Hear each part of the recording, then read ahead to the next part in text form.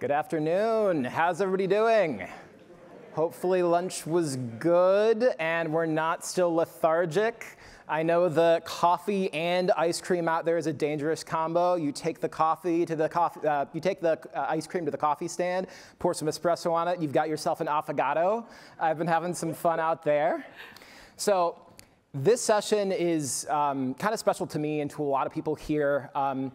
I realized when we started planning for gRPC Conf that, oh my gosh, how did we miss it? We're about to come up on the 10-year anniversary of gRPC, right? So we are going to take some time to look back at the past decade, reflect on it, and then think about maybe where we're going in the future. So I'm Richard. I am a maintainer on the gRPC project, specifically TL for Python, but also work on a bunch of other stuff. Hello, everyone. My name is Gina. I'm a gRPC maintainer, and I'm excited to talk about 10 years of gRPC. All right, let's jump into it. So believe it or not, it has been 10 years since gRPC was created. And when I first heard that the anniversary was coming up, I really just had to double check, because it did not feel like it had been that long. You know, birthdays aren't quite as clear-cut for software as they are for humans, but it is very clear that the first commit was made internal to Google in December 2013, and the project was released publicly on GitHub in February 2015. So we are right around that time right now. No matter how you cut it, we are a decade from when the gRPC project began. So as you might know, gRPC started out as an open source version of Stubby, Google's original remote procedure call system. But over the past 10 years, gRPC has swept the cloud-native, mobile, and machine learning ecosystems. It'd be difficult to imagine a large system nowadays that didn't have gRPC inside of it in one form or another. So join us in taking the opportunity now to look back at the past 10 years and to look forward at the years to come. OK, so let's take a look at the history of gRPC from a very high level. As I mentioned, it all started way back in 2013. Google had been doing RPC with protocol buffers for years and years. But since Google was starting out its own cloud, there was a greater need than ever to expose APIs for public consumption. So they started the 10-year project of building gRPC. The first few years were a team effort to design a viable cross-language protocol and API across a staggering 9 different languages. 2.5 years after the first commit, the 1.0 release was made on GitHub, with a familiar set of basic client and server features that we've come to depend on.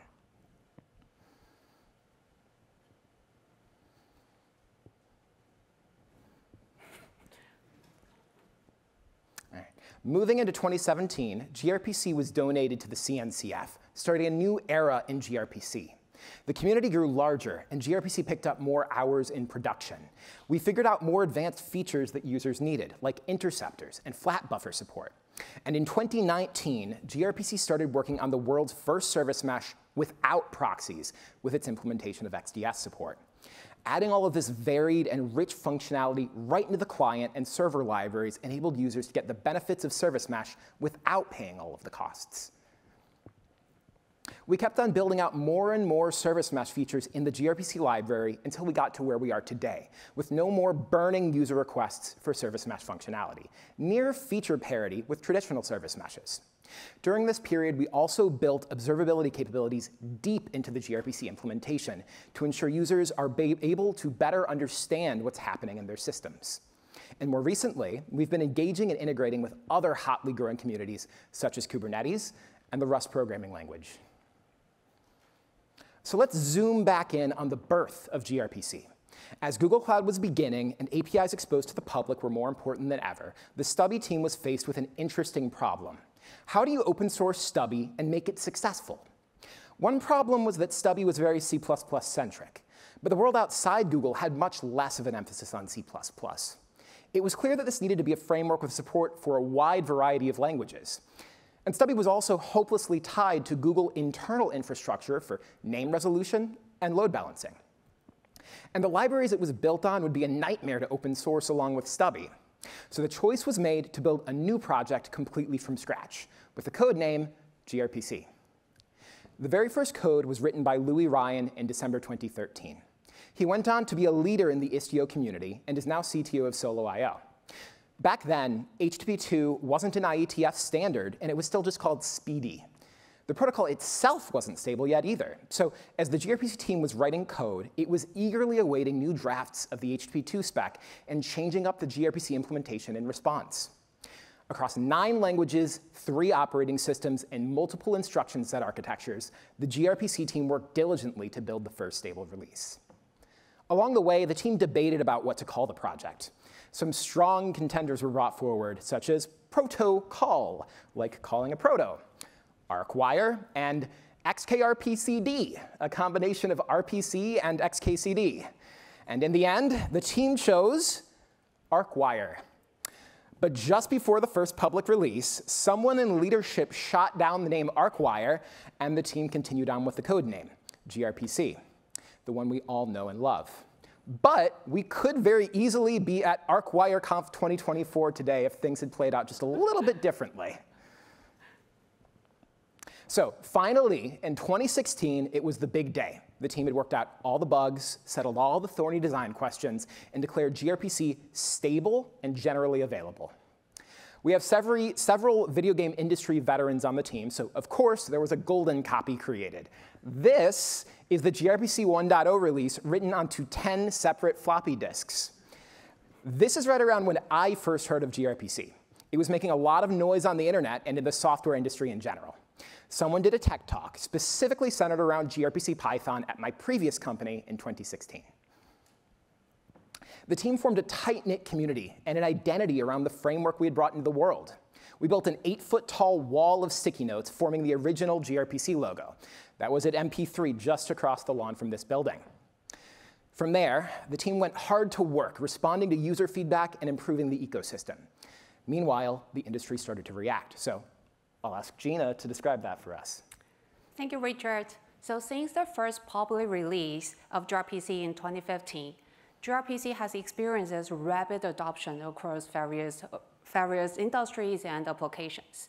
Its high-performance capabilities and language-agnostic nature have made it a go-to solution for building efficient and scalable communication systems in the modern distributed environments. Cisco integrated with gRPC from 2016. Netflix started using gRPC for their backend communication and contributing to gRPC from 2018. Spotify adopts gRPC in 2019. Reddit, LinkedIn also moved to gRPC later on. It's incredibly rewarding to see how our solution is being embraced by developers and making a positive impact across various industries and applications. gRPC has proven to be an exceptional fit for cloud-native architectures. It is designed to enable efficient communication between services by using protobuf to reduce the message size and HTTP2 to increase the network efficiency, and enables real-time communication, making it ideal for microservices that has a need to exchange large amounts of data. Its language-agnostic nature made it easy to be deployed on various platforms and infrastructure. It also allowed developers to build your services in your preferred languages. The portability is crucial in the cloud-native environments where it is quite common to build your microservices in several languages. And last but not least, gRPC provides features like load balancings and retries to improve the fault tolerance, ensure the reliability in the distributed systems. etcd, Containerd, Kubernetes, Google Cloud Platform have been using gRPC for their internal communication. And gRPC has become a popular choice for building modern, scalable, and efficient applications in the cloud-native environments. As the tech lead for gRPC Python, I have gotten a front row seat to the massive adoption gRPC has had in the machine learning community as it has grown. With distributed learning and remote inference both important use cases, gRPC is a core part of many different machine learning systems. One of my earliest memories on the gRPC team was fixing a deadlock in TensorFlow that was originally thought to be caused by gRPC. And with the increasing growth in machine learning, gRPC's presence here shows no signs of slowing down. You can expect a strong presence here in the coming years.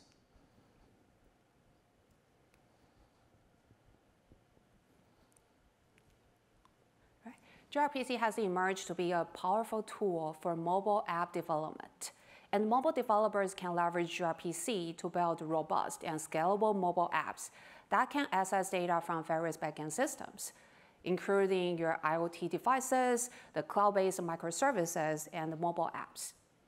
Additionally, gRPC's support of bidirectional streaming allows for real-time data exchange, making it well-suited for features like live updates, chat, or collaborative tools. With its ability to optimize the network usage and improve the overall performance, gRPC has become a popular choice to build your mobile apps. Niantic, the company who developed a popular mobile AR game called Pokemon Go, uses gRPC for their cross-component communications within their systems. Uber optimized their push notifications platform by leveraging gRPC's bidirectional streaming, and it has been rolled out globally across all the Uber apps, like Uber Driver, Uber Rider, and Uber Eats on both Android and iOS. As Richard mentioned earlier, gRPC supports a number of languages when 1.0 was released in 2016, and more language support comes along the way.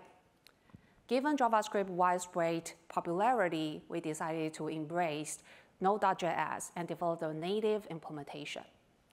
Similar story for C#. A native C# implementation was launched with the name of gRPC.net. Dart, Swift, Kotlin support are also available for gRPC developers nowadays. Over the past few years, we are committed to making cloud-native adoption easy and enabling you to scale your services seamlessly. Processless gRPC Service Mesh streamlines the development process by eliminating the operational overhead associated with managing and maintaining the sidecar process. This approach not only reduces the complexity, but also improves the resource efficiency, making it particularly appealing for large-scale and cloud-native environments. Also, processless gRPC comes with many features which allows you to bring service mesh capabilities to your gRPC applications easily. gRPC supports various authentication and authorization mechanisms, such as OAuth, drop token. It can be integrated with load balancing systems to distribute the traffic across multiple server instances. It also provides a reflection service that allows the clients to dynamically discover the methods and the messages supported by a server. gRPC comes with a built-in retry and timeout mechanisms to improve the fault tolerance and reliability. It allows the developer to intercept the calls and modify the request and response before or after it's processed. Last but not least, gRPC supports plugins that can be used to extend its functionalities. We are excited to share that gRPC route resource in the Kubernetes Gateway API is GA a couple months ago, and you can use it to easily define the routing rules for your gRPC traffic. If you are interested in learning more details about the processless gRPC and the gRPC route resource, I have another talk earlier today, and you can watch a recording when they're available online, or check out the documentation at the short link below. So that was a look back at the past 10 years. Clearly some great successes with adoption. But why study history without trying to draw some lessons from it? One thing that we've noticed repeatedly is that people tend to prefer implementations written natively in the target language, instead of built as C extensions with a wrapper in the target language. We found repeatedly that packaging and distribution was not mature enough for it. So in 3 cases, we saw a transition to a pure target language implementation with Node, Swift, and .NET.